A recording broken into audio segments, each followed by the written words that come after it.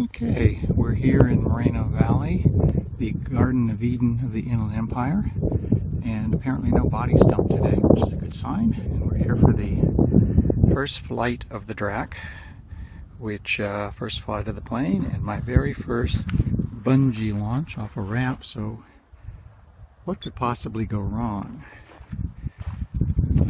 Just using a smallish battery for the first flight, keep it light. That's a Pixhawk, not a Vector. And we've got a slick little electrical release because I didn't want to do a mechanical one.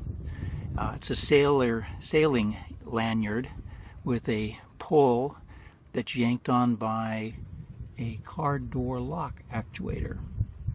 So we'll see how it works.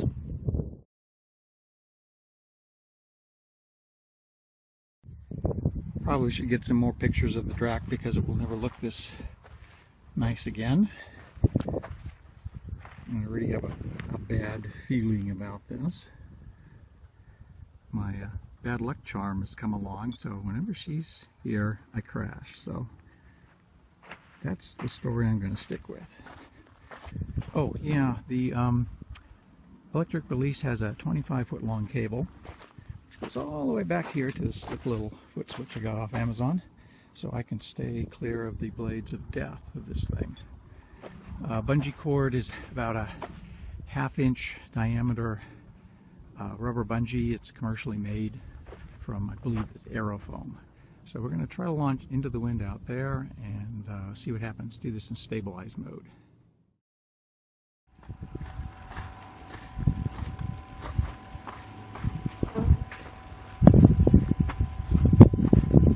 Five, 4, 3, 2, 1.